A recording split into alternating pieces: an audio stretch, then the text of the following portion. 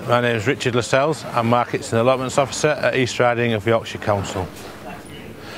So today we're in Pocklington, and Pocklington's market has operated every Tuesday, certainly for the last 30 years, but the market charter here was granted in the 11th century.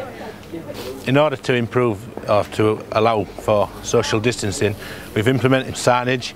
So this market in particular, what we've done is we've turned one of the rows of stalls to face into the road, so that then when shops do reopen as well, there is the extra space on the footways.